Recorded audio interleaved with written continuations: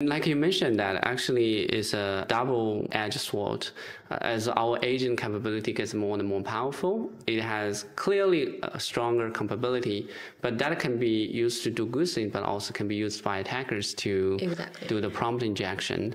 And I'm wondering, for any agent builders, what would the top of thing they should keep in mind as they build their agent applications? For the agent builders, first of all, they need to be aware of such vulnerabilities, right? Second of all, they still need the authenticated third party to help them focus on the risk assessment and the protection, etc., so that they can focus on their own innovations. And third is they need an AI native AI security platform to protect it. Jailbreak, prompt injection, these types of attacks don't exist in the traditional cybersecurity systems. They are native AI-enabled vulnerability or attacks. Therefore, you do need an AI native platform be able to protect the AI systems at scale.